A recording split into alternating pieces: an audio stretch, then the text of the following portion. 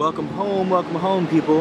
How to stay motivated when you have lost your mojo. Well, I'm going to contradict myself as to some of my past videos because I have reevaluated some things on my journey. Speaking of which, the journey is the first thing we want to talk about of the three.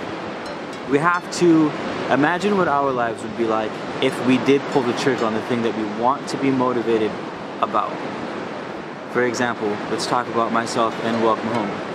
How would my life be different if I decided to pull the trigger and make the videos and write the speeches?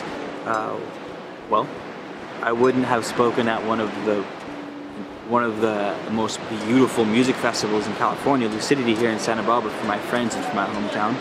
I wouldn't have made connections with the people I've made over in Australia, over on the East Coast, over in Europe. I wouldn't have made the decision to write a book, which I'm finished with now, by the way. I wouldn't have the friends that I have. I wouldn't have developed as a person. And these things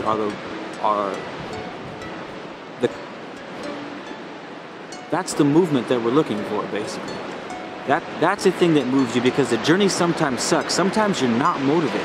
A lot of the times you're not motivated and you can't see how it's going to work out, and you can't see anything happening right now, and there's a lot of things that get in the way. But if you can imagine your life, what it would be if you didn't pull the trigger, well, if you're trying to be motivated to do something, you're probably not happy with where you are right now, right? And not that you don't appreciate the world that you're in, and I know you have to be happy with the moment right now, and I'm not saying to start being negative. I'm just saying, if you're like me, if you follow my channel, then I would assume that you and I have a lot of things in common. One of those things is knowing exactly what the rest of your life is going to be like. I get afraid when I go, if I wake up in the morning and go, this is it. You know, I'm 27 now. If this is it until I die, then that's kind of scary. So I use that as motivation. How will my life be if I do what I got to do? And how will my life be if I don't do what I have to do? And that's what keeps you moving in the night. That's what ties a personal commitment to your motivation, because it's bigger than you. You know, this is like finding your why. If you find your why, and your why is larger than you, and if it's something substantial, if it's something you're passionate about, 9 times out of 10, your why will be bigger than you. Where you will end up in life based on that which motivates you, when you finally make it, that place will be so substantial, so outside of yourself, that when you are not feeling motivated, you'll still do something anyways, which will bring me to my next point. Number 2 is make sure you do something every day, even if it's small. So for me, again, on this Welcome Home channel, I try to make videos and I try to edit, but sometimes I get done with work and I'm just tired as hell and I don't want to do anything, but I still do. So instead of, you know, making a video, which is what I should be doing, I'll go on YouTube and I'll comment the shit out of different people's YouTube channels. I'll sit there for an hour and a half looking for things that I like, looking for things that catch my attention, looking for people who are on the same journey as I am, and I'll watch what they have, I'll see what they have to say, and then I'll comment and I'll look at them. Hey man, I like what you're doing, keep it up. One, because I like when people do that to me, it helps motivate me, so not only am I keeping myself moving forward, I'm helping other people be motivated to do what they want to do. And then when I wake up the next day feeling guilty that I didn't make a video, I still know, alright, at least I got something done. At least I wrote another speech. At least I edited my book. At least I networked and expanded my channel, even though I didn't make the video. Because if we don't do something daily, what ends up happening is we lose motivation, or not motivation, but we lose momentum. And momentum is substantial, because having to start from zero it's a mind fuck. Having to start from zero means that you have to, you don't have anything behind you to move you, which ironically will kill your momentum, or will kill your motivation. So you lose that momentum, you lose the motivation. You know, think of the time where you got super drunk and you managed to drink a tall glass of water every hour and a half.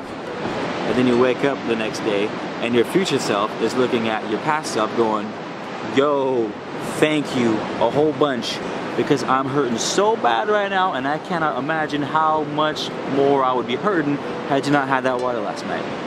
Even if it's small, you know, you don't have to do substantial things every day.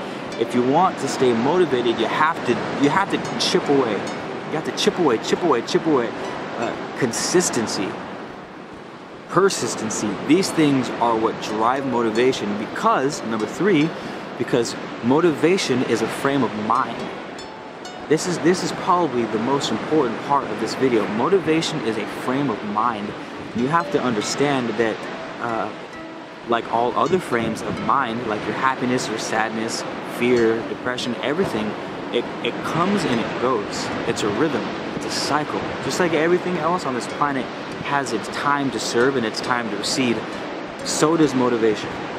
So if you understand that your motivation is not always going to be there, we can act on that. So when you do have that motivation, you can pounce on it. You come in hot, you come in 110 because you know that it's not always going to be there. And then you also know that just like your other emotions, you can manipulate it. You can trigger it when it wouldn't have been there before. You can use your understanding of your personal tie, your end result. How is my life going to be different? You can use that to trigger motivation. Staying persistent, doing something every day. All right, damn, I've had no motivation this whole week, but every day this week I've managed to write something. I've managed to contact people. I sent off a couple of emails. I read a book. As long as you're chipping away every day, when that motivation finally kicks in, it's going to be a whole new world of this eccentric, vibrational, just thriving power behind you, because now you've hit it. Now it's swinging in your direction. There used to be this author, I can't remember her name, but she said she would always keep a pen in her hand because to her, her muse was something that was outside of herself. Her muse would literally, she said it would come thundering out of the hills. She would feel the ground shaking beneath her feet, and she would know right then and there that she was about to have a spark of creativity. So she would run to her house. If she was on the field, she would run to the house and she would feel this vibration just coming faster, louder, and she would get inside the door, and she would slam the door behind her, and then she would be writing. She'd be writing as she was holding on to the idea, because it was coming and it was going. It was not there to stay, right? It was her job to be prepared for when that momentum, when that motivation, when that muse kicked in, and she would cling to it with all her might as she wrote with her other hand so that the idea wouldn't slip away. And that's how you have to see your motivation. If you can see your motivation as something that's fleeting, because everything is fleeting, everything is coming and going, then you can use that. One, you can use it because you can come in 110 when the motivation does hit. And 2, you can understand and not be depressed or sad or unmotivated when the motivation isn't there. Because you can look back and just say, well, alright, I get it. I understand that motivation's always going to be there, but I can't rely on an emotional state of being to get things done, because emotional states of being are always coming and going. And then you can backdoor it. Once you have that revelation and you say, I'm going to do it anyways, you start doing what you're doing, you start doing what you love, you start doing your passion, and you realize you're having a great fucking time doing it. Like, I was exhausted after work today, and I was going to do one of those things, right? I'll just comment on other people's channels and do this and I'll do that. And I was like, no, Keith, I haven't put out a video in hella days. You got to get out there and get something done. So I'm out here and I'm walking down the beach, and then it takes all of a minute and a half for my feet to hit this sand, for my toes to sink in the ground, to realize this is exactly where I need to be. This is exactly where I need to be. I need to be out here shooting videos, getting myself out into the world, spreading knowledge and love and light, and getting it done. doesn't matter how I feel. It doesn't matter if I'm motivated to do it. It doesn't matter if I'm sad. It doesn't matter if I have nothing to say. You just gotta keep doing stuff, and then you realize that as you do it, you start creating that emotional state of motivation. Instead of waiting for it to hit you, you start to hit it. You become a player of the chess game instead of a piece of the chess game, right? So that's the motivation. That's it. You know, stay consistent. Do something every day. Chip away. You know, tell yourself, hey, where would I be if I didn't do this 10 years from now? Where would I be 10 years from now if I decided to jump? If I closed my eyes and I said, I'm doing it, this is it. You know? And understand that that's what's going to pull you through when you don't have the momentum. That's what's going to pull you through when you don't have the motivation, when you're not in, you're not feeling it, when you don't have that excitement.